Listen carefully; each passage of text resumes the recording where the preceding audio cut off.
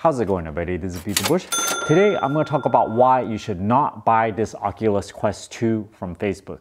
This video is brought to you by Moomoo. Get 5 free shares of stock valued between $300 and $3,500. One for opening up an account, another one for depositing any amount, and 3 more shares of stock for depositing $2,000 or more. For a limited time only, you can get an Oculus Quest 2 for depositing $100 or more. Moomoo is giving away 85 of these, and from my contact, I know the odds are pretty good if you sign up for this. Check out my referral link down in the video description below. I bought this refurbished version. It has 64 gigs in it for only $200. Amazon sells a 128 gigabyte version. It's not refurbished, it's brand new, and that one costs $300. And then they bump it up another $100 if it's going to be the 256 gigabyte version. Personally, I am not that big a gamer, and it seems like Quest 2 is really for gaming. I've installed about a dozen different apps and I barely hit the 64 gigabyte mark. I think I only use about 20 gigabytes so far. So I really do think that if you're going to get this to try it out,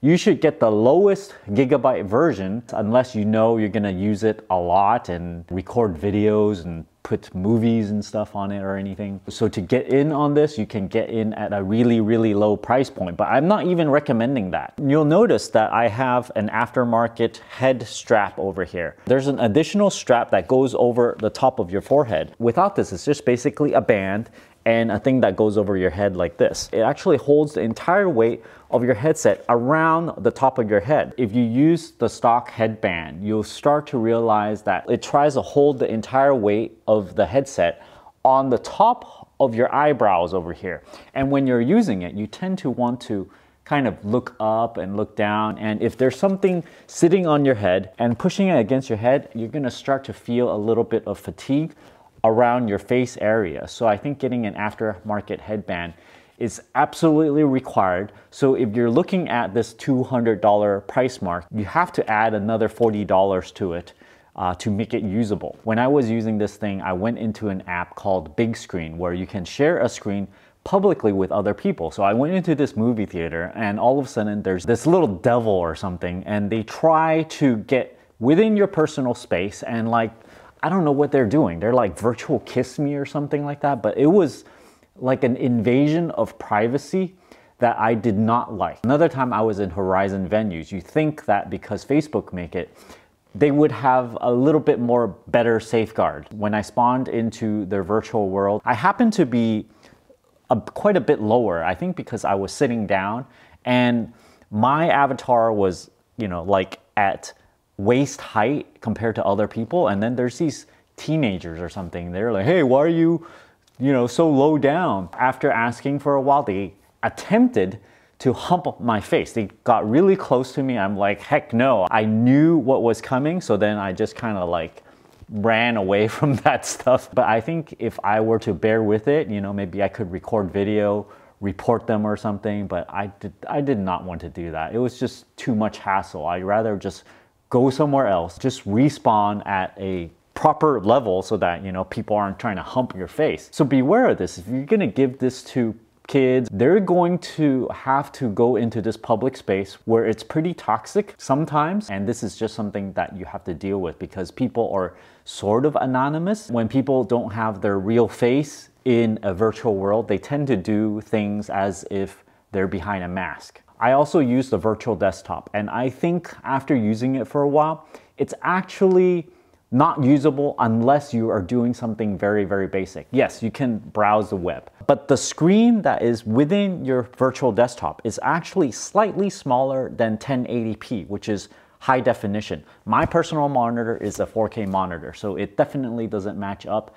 And if you were to ask me, do I want to go into the virtual world to use my computer? No, I don't want to because I have a desktop. But maybe if I was on a plane, maybe I would want to use that if I can pull up a virtual desktop and it will look very wide and vast. Or maybe if I cannot bring my monitor everywhere I can go, I can bring my VR headset and use my computer as if I had a monitor. But do note that if you're using a virtual desktop, you are sacrificing quality, and I just don't think this is a viable use case yet. So if you're trying to buy this thing so that you can use a virtual desktop, I do not think this is a worthy use case. I even tried to watch a feature-length movie, which is about 2 hours long, on this headset. I tried to sit through the entire thing, and guess what? The battery did not last long enough. It lasted about an hour 45 because it took me 15 minutes to fidget with this virtual desktop thing in order to play a video. They reported saying that it should last about 3 hours when you're watching movies, but I think because I was running a virtual desktop,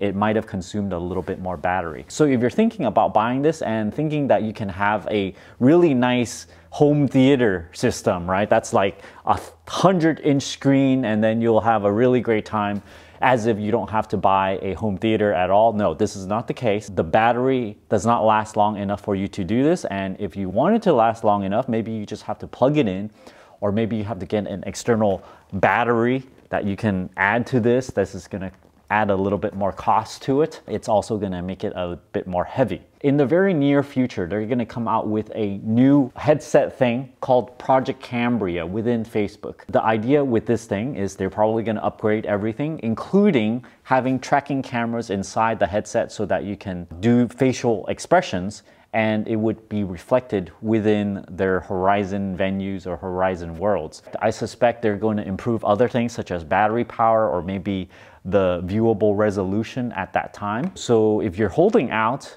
you might want to hold out for the next version, so you might not want to buy this one just yet. Currently in Horizon World and Horizon venues, there are no legs, so it's a little bit awkward seeing people floating around with like a detached body. Another drawback with VR is also you might feel disoriented. It's going to move you around sometimes in certain types of games or certain types of reality simulators. Imagine you're in a virtual space and you can look around and all, right?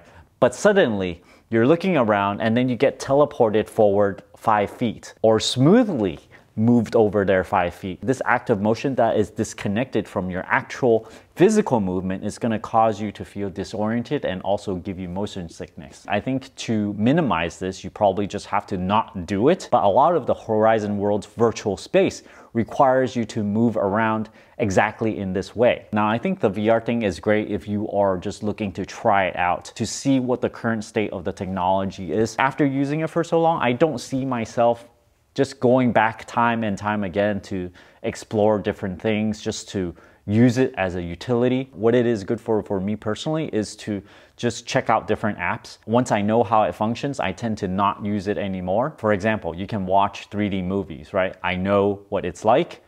I don't want to watch a 3D movie within this VR thing because it's not that comfortable, even with this band thing. I think the only thing I would really use it for is probably Beat Saber, because this is the only compelling thing that is actually kind of fun. It doesn't give me disorientation. The resolution is fine because the graphics is lowish polygon, so then everything looks pretty smooth. So overall, I definitely don't recommend buying the 256GB version nor the 128GB version. If you really want to try this, get the refurbished version, the 64GB, then your total cost outlay is going to be minimized. It's great as a novelty product. It's great to play certain games. So if you don't really game all that much, I don't think it's actually necessary. You don't need to buy this. If you're not looking into investing into the VR virtual space, you don't need to try it because it's not a really good use case just yet. I also think the next generation is probably not going to be a slam dunk either. Probably 2 more generations. It's when it's gonna start looking really compelling. Thanks for watching this video. Sorry, I'm a little bit rushed because right now I am in entire itch ball because I have some food allergies right now. Don't forget to give me a like and subscribe for more.